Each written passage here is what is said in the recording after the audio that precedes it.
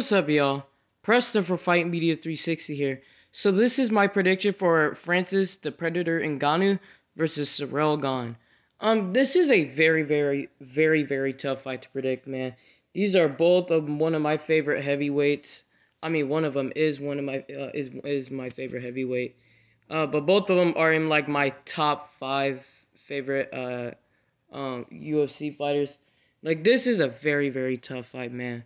But if I had to choose between these guys, I think the right answer should be Francis Ngannou.